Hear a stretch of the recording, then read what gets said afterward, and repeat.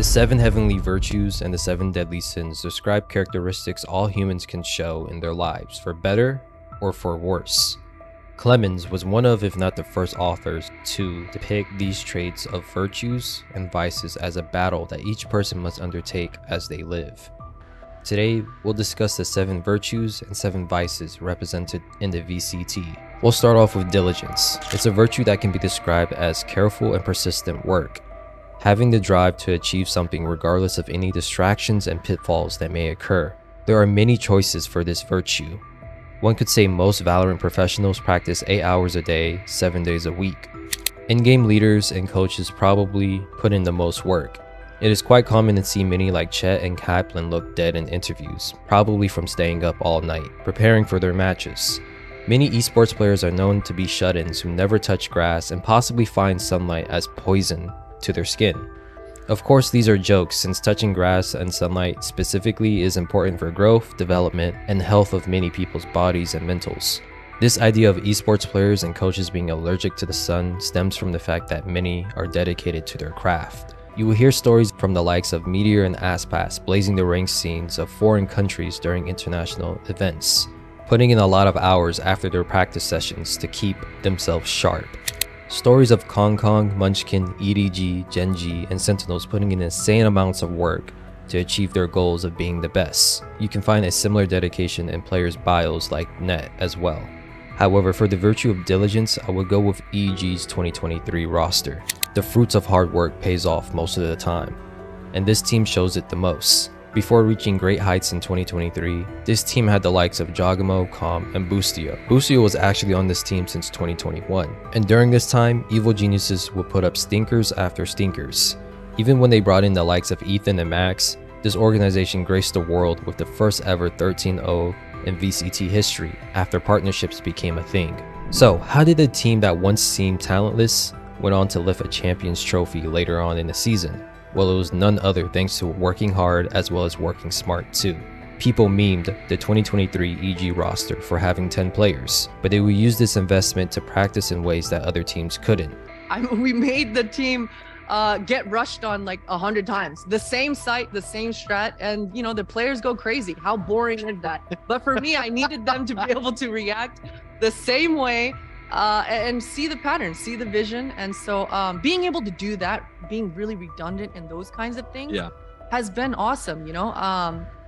And you're not going to find a scrim partner that's going to be willing to do those things. Absolutely not. So yeah, having the reserve roster has been awesome in that regard. We're winning, so who cares how boring it is during like the hard parts. Right. It's fun winning, but definitely there's been some times where it's just like I'm playing C and then the reserve team will just hit on my side like 15 times in a row and you just do it over and over again.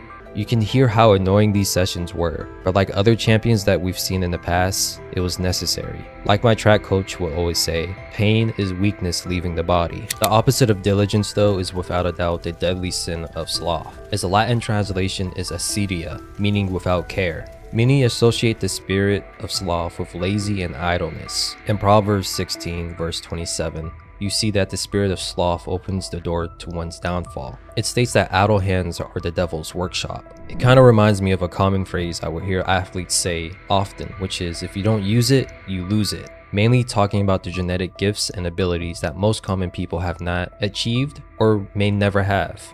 We can see this spirit of sloth with NRG during their 2024 season. Their former head coach described some of their players as such. I mean, I'll say we didn't work the best, like the hardest, the first roster. You know what I'm saying? Damn, like who wasn't working the hardest? I mean, I think it's pretty obvious depending on who got cut, no? Or what? What a question. This was a team that had superstar talent, with each one claiming an international title at some point in their career. But as we know now, hard work beats talent when talent doesn't work hard.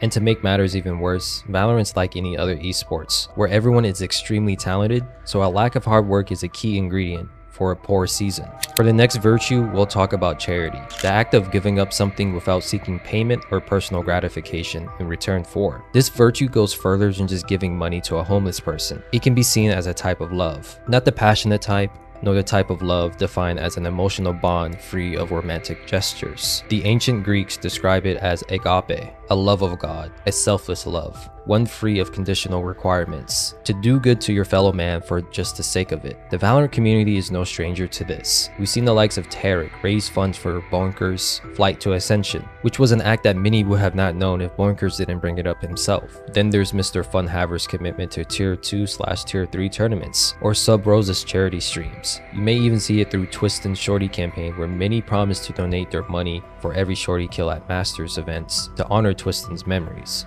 All these acts could be seen as charity in its purest form. Even though greed is seen as the opposite of charity, the opposite of love for one another is envy, aka jealousy. A feeling of insecurity or lack of possession so strong where one would want it for themselves over the other. A type of sin that could lead one to anger, resentment, and disgust. This is without a doubt a section of the CSGO community that secretly likes Valorant or envious of the support the game gets from their developers. It's been exactly 1 year since the game was released. What did we get for the anniversary update? An operation? No. New maps? No. New skins? New case? No. We got nothing. We didn't even get a tweet.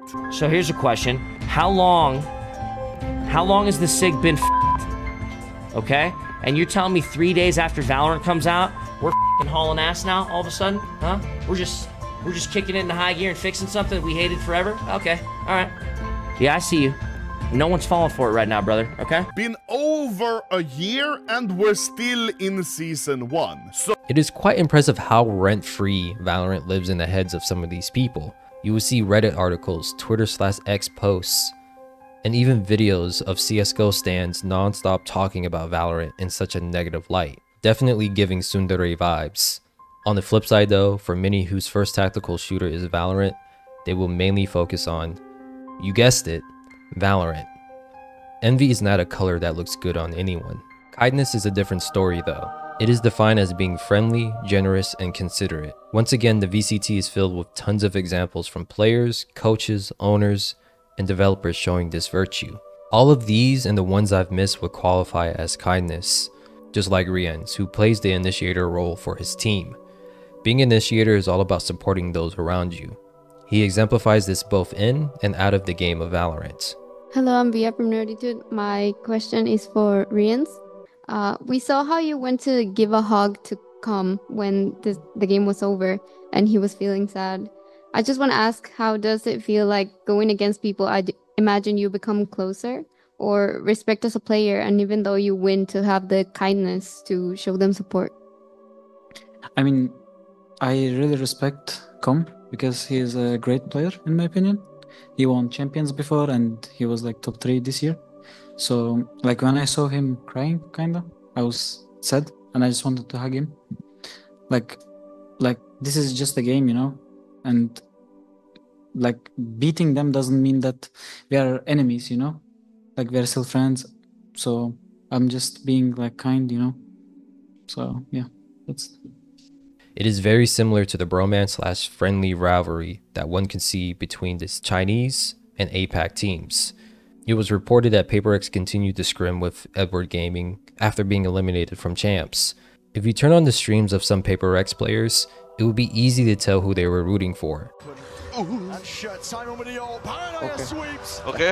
Oh, 3 buta. Nice! Oh! The back and away. TP's up and over. No kill to be found. It's one man. We won! We fucking did it! Absolutely. Squat. Iya anjing, pertama kali final langsung juara loh.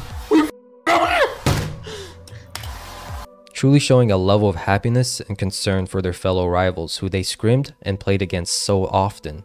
A true definition of a healthy rivalry where iron sharpens iron, without seeking blood in the process. However, for Gluttony, the only thing that this vice seeks out is food, having a limitless appetite and overconsumption of it to a point of waste. The perfect thing to represent this vice is without a doubt Bustios, stuffed animal pig. Pigs are often depicted as the poster child for gluttony. They will eat anything and everything thrown at them, even their own excrements. Some cultures have gone as far as to refrain from eating such animals, since it is the embodiment of such vile acts. It is no wonder why Riot decided to ban Florida Man's Piggy at Shanghai. Temperance could be considered the opposite of this though. It is the act of voluntary self-restraint, a virtue that mimics a state of balance and peace from worldly acts. Siligi TV is a good candidate for this virtue, a streamer who you will rarely ever hear be loud in a negative way. And I just want to say, if you've been enjoying this video, feel free to like and subscribe to the channel, as well as consider being a member if you want to see more. Thanks again for viewing. Let's get right back into this topic. Many deem him as their comfort streamer for Valorant analysis and watch parties. Some go as far as to say that his streams are the only ones I felt truly and consistently respected the players, teams, and just the game overall. However, he could easily be a candidate for the sin of wrath for statements like these, or even for his disdain of Wingman, the people's pet utility. I'm telling you, man, I hate Wingman, bro. We sort of set this team Nah, up I as just this, hate like, him. Like, that's the thing, we just go for the crowd pleaser shot of some idiot planting. Like, come on, man, I get it, he plants, he does it badly, he does it wrong. Show me the kills. Truly showing us that each of us have two wolves inside of us, and if you let one become sleep deprived while watching a Valorant jail match, then you might get heinous comments like these. Man, okay, shout out to 100 Fees. 100 Fees doing some great stuff on this map. They got some great stuff on this map. Christ, bro. Molly yourself. Of course, with how tame that truly was, I'm just joking. Wrath is synonymous with anger, rage, and vengeful hatred towards someone or something. We have seen many players show us what quick bursts of anger could look like. They're keeping their cool. Oh man, I didn't see that one. Holy. What the hell? That was a Hulk that? smash. That Those, table. yeah, those tables have feelings. Dude, you could away from me, bro. She was taking contact before that. However, there is only one man in VCT who has a whole mixtape / montage dedicated to slamming his desk, Alex, PaperX's head coach. It reached levels of insanity that broadcasts and fans couldn't wait but meme it up. We salute the tables who were able to survive his onslaught, as well as the ones who perished in the process. And for the virtue of patience, we do not need to travel far. Patience may be seen as the ability to endure difficult circumstances. This one goes to the APAC region as a whole.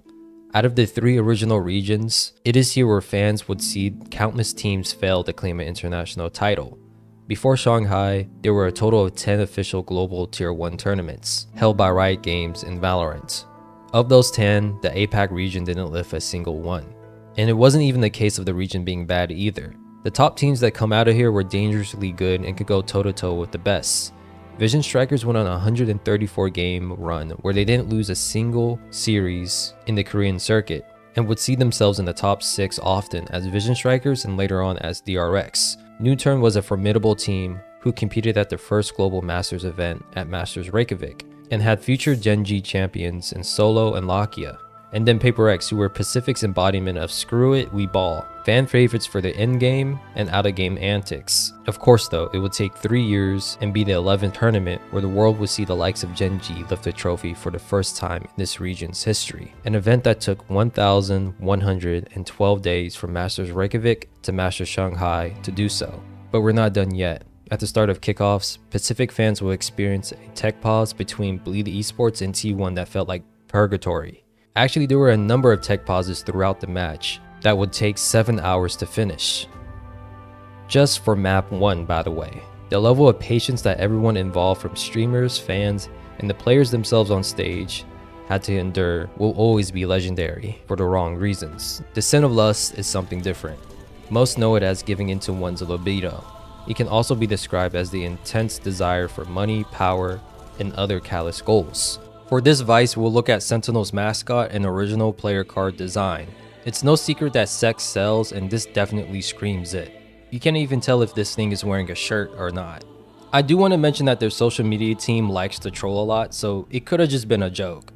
However, if they actually sent this concept to Riot Games, it's no wonder why it was rejected as a player card for their VCT capsules in 2024. It is fire.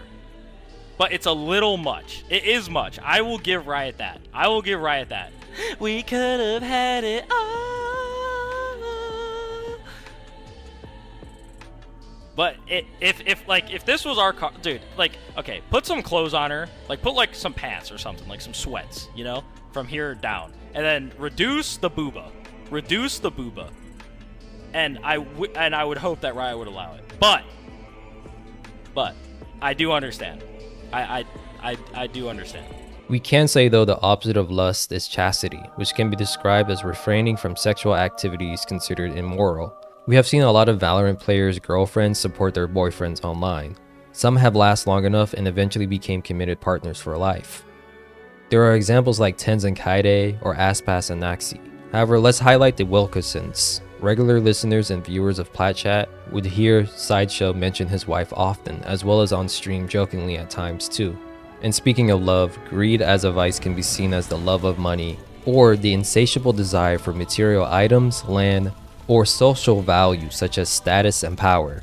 One could say the Sentinels organization knows a thing or two about being greedy. They bought one of, if not the most expensive player in VCT history. World where Tens could have been on 100 Thieves a while back, but his buyout from C9 was the most egregious thing that I've ever came across in esports history. So in some ways, I wish we would have just paid the buyout, but it was it was an unfathomable number. It was higher than any buyout that I've ever experienced in League of Legends, and that is saying something. There's nothing else I can tell you besides that. It was $1 million. Wasn't $1 million for us. Have Tarek, who's the king of watch parties. Oh my god! Wow, actually wow. Actually wow. Actually wow. Zelsis, who's probably responsible for the most VCT classics sold versus anyone in terms of individual efforts. And then we're in. Look at this guy. Look at this. You can't. Jordan's not a real person. Bro, we're still selling the bundle. Listen, we're playing ranks to our 3 teammates every single game, every single round. Every single game, every single round. It's not about winning, it's about selling the bundle. And have asked their fans to directly invest into the team to help cover this appetite. Of course, with the current state of esports, you probably want your org to be a bit greedy, because who knows how expensive the future may be. At least for Sentinels though, there have been no reports of their greed being their downfall. Which is something we can't say about Bleed Esports. Last year it was announced that they had acquired Esports Player of the Year, Ye. According to many sources, it was not at a cheap price either. However, due to poor performances, he was later on benched during the second half of the season. To make matters worse, Bleed was in drama, and a civil war among players was on full display for everyone to witness, ruining his credibility in the process too. But what could have caused this jealousy among former teammates? Surely this could have been handled in private, right? Well, it's been reported by a handful of people that Bleed Esports had not been paying their players, which without a doubt would have added to this horrible situation and increased animosity among the players. This revelation was brought to light only after the rumors swirled that Aspas was about to sign another massive deal with Bleed Esports. An employee of the organization told Riot, which will eventually lead to Bleed Esports being investigated and kicked out of the VCT partnership agreement and Tier 1 League. Bleed Esports is truly the definition of having eyes bigger than one's own stomach. Signing another massive deal with a talented player while withholding pay from others at one point in time. They are without a doubt the perfect embodiment of greed. Pride is described as confidence and satisfaction in oneself, basically having a large ego. Something that many players in the VCT have, whether they like to show it or not. Confidence/pride can also be seen as the opposite of shame or humility.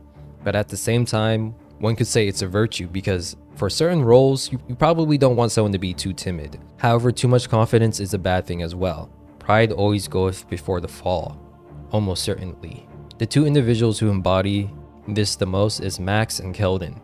I love how he targets people. Like, before NRG, he was like, yeah, I can't wait to play them. I've never played them. Before Cloud9, which is tomorrow, he's like, can't wait to play Leaf. Let's see who's the better jet. Like, he just targets people. He has unreal confidence, and he's so new to the scene. It's insane. I've never seen anything like it. Well, it's ridiculous. You know, he was able to back up his ego and trash talking in 2023, but in 2024, it was a bit tougher to maintain this level of pride. My team now is even better on paper, and expectations are probably even higher than last year. Haven't even seen their roster, don't know who's on the team since last year, don't really care either. He said, who? Who am I playing? Dude, that's crazy. Maybe in 2025 he can do it. For Busio though, there's no secret as to how he feels about a certain Chinese region. However, after Masters Shanghai, his team failed to qualify, and some commentators took this moment to bask in his downfall. That's